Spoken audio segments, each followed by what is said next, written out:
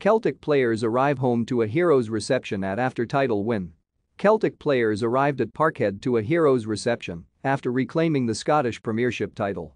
The boys sealed their 52nd league crown following a 1-1 draw at Dundee United on Wednesday to take back the crown from Rangers, who had prevented Celtic from winning 10 titles on the bounce last season.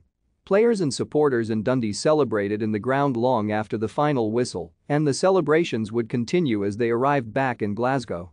Thousands of Celtic supporters descended on Parkhead to welcome the players back at 1 a.m. in the morning to an incredible atmosphere outside their home ground. Fireworks lit up the night sky while fans chanted and also set off flares outside of Celtic Park. Celtic manager Ange Postecoglou was pictured addressing those who had welcomed them home. Pictures and videos of the jubilant scenes were shared across social media, with summer signings Joe Hart and Leila Bata sharing their footage on Instagram as they took in the incredible celebrations. The Premiership trophy will be awarded to Celtic on Saturday when they host Motherwell in the final game of the season. After the final whistle, Postecoglou told Sky, "The fans had a tough year last year.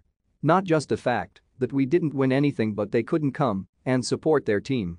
They've been right behind us since day one. I couldn't be happier. I'm really proud of this group of player and staff. I think our football has been outstanding, but the character this team has shown through the last 31 games to rise to every challenge, I couldn't be more proud of them."